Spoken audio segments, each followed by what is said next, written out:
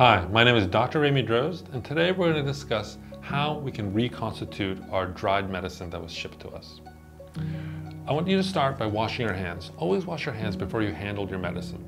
Next, remove the plastic caps from your bacteriostatic water and from your peptide or other medicine. Next, I want you to open the syringe and open the needle that was provided. Go ahead and securely fasten the needle into the syringe by twisting the lure lock system. Before you handle the bottles, I want you to use the alcohol pads to clean the surfaces of the vials. Next, I want you to draw up the prescribed amount of bacteriostatic water into the large needle. Go ahead and draw up that amount of air. In this circumstance, I'll put in 2 cc's. This will balance the pressure in the vial and then withdraw the same amount. Next, use this syringe and place it securely into the medication. Swirl the medicine gently, and now it's ready for use. Before you administer this medicine, remember to wipe the surface again.